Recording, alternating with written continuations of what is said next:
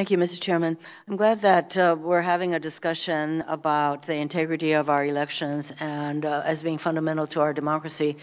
And Mr. Krebs, as I look at this chart, even if it's stated, your responsibility at DHS is to protect critical infrastructure, and you did say that election systems, critical infrastructure.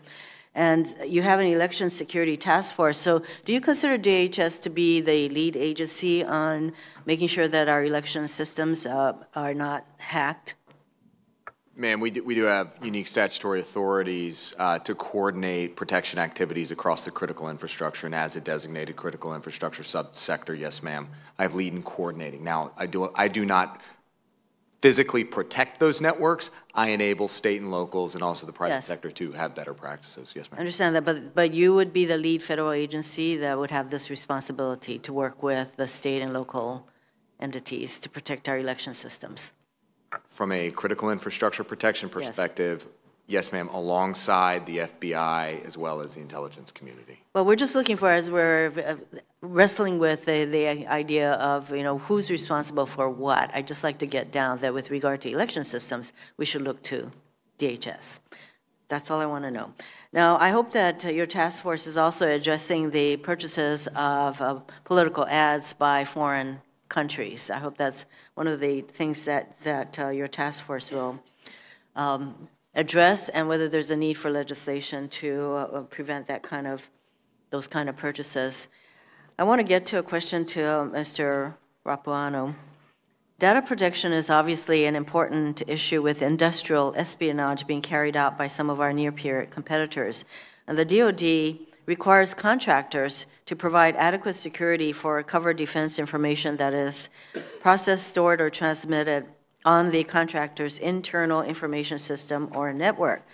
By December 31st, 2017, contractors must, at a minimum, implement security requirements to meet National Institute of Standards and Technology Standards, NIST.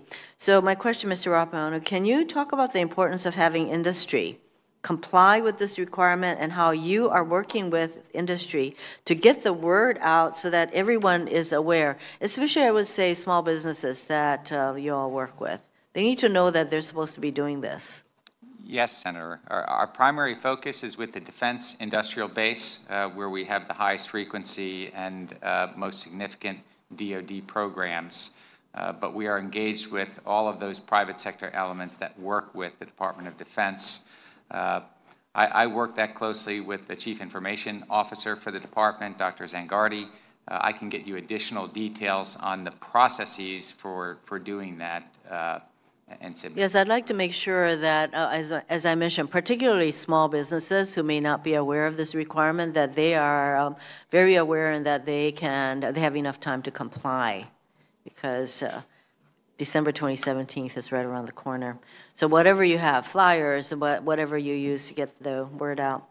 For Mr. Krebs, you mentioned in your testimony how cyber actors have strategically targeted critical infrastructure sectors with the intent ranging from cyber espionage to disruption of critical services.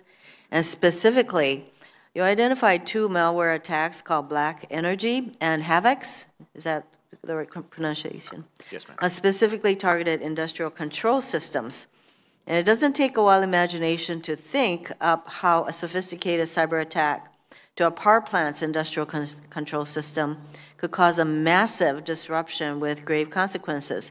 What is being done by DHS to encourage the private sector to harden their defense of industrial control systems?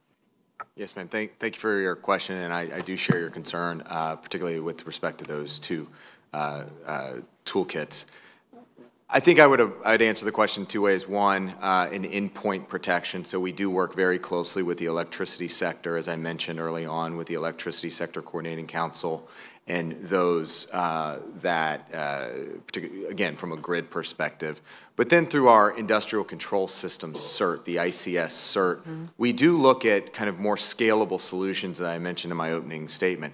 Not just kind of the whack-a-mole approach at the individual facilities, but try to understand what the actual individual control systems are, who manufactures them, because it does tend to be a smaller set of companies instead of 100 or 1,000 endpoints, we can kind of go to the root of the problem, the systemic problem, as I also mentioned, address that at the manufacturer or coder level, and then from there kind of break out and hit those endpoints. So again, we do work at the endpoint, but we also work at kind of the root problem. So you perform outreach activities then through ICS CERT to make sure that, for example, the utilities sector is adequately.